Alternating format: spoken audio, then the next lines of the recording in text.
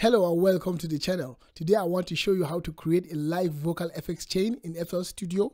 The reason why this tutorial is so important is because it will actually allow you to give your artist or the person that is recording, some feel to what they are actually recording while you record. And this is not going to affect the main recording you're doing. That your recording is not going to affect it. It's just going to give them the feel of a bit of the feel of your mixing.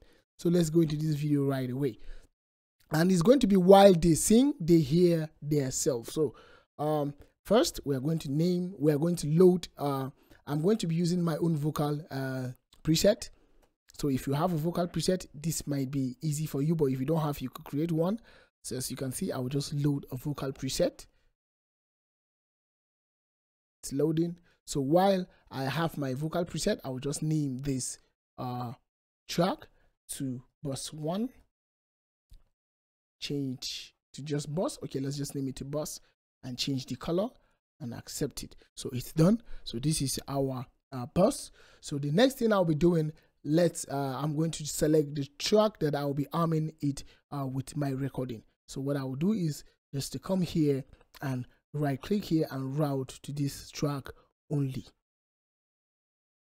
So while I route to this track only, it means that whatever is here is going to come to this bus before it goes to the master bus or the master channel or whatever it is you call it. So this here is going to be where I will be loading my I'll be arming my track. So I will choose the mic input as mic input 1. As you can see, it's showing me mic input 1 as I am talking.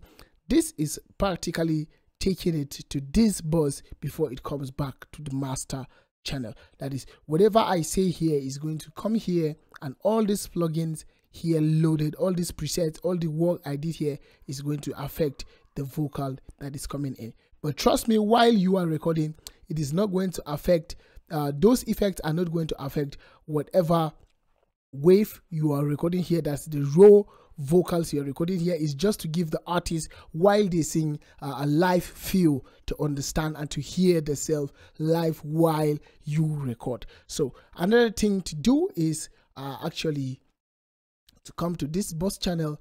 Okay, we are going to select an FX bus channel, FX channel. Let's name this FX1, or let's say reverb,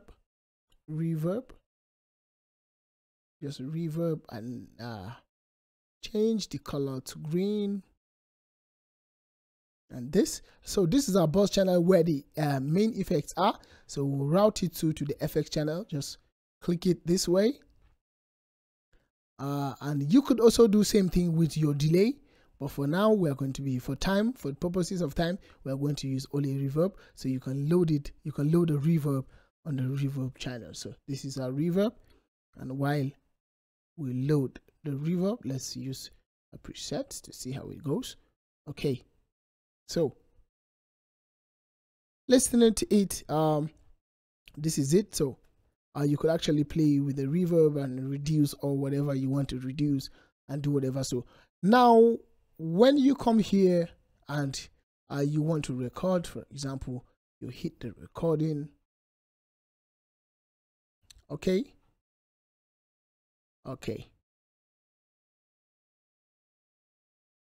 our recording, our armed track is on insert 2. As you can see, I changed it to insert 2. So while you hit recording and you hit you start recording, it will actually, as you can see, it is recording. It is actually recording my vocal. As you can see, it has recorded my vocal. So while the artist is actually recording, you would hear a lot. The artist will be hearing themselves live with all the effects you've actually put, so that it will allow them to understand, to hear the live, to hear it live while they are recording. It all depends. Some artists may not want it, but some may want it. And this is also actually going to help you when maybe you have a live recording session you want to actually record. It all depends on what you want.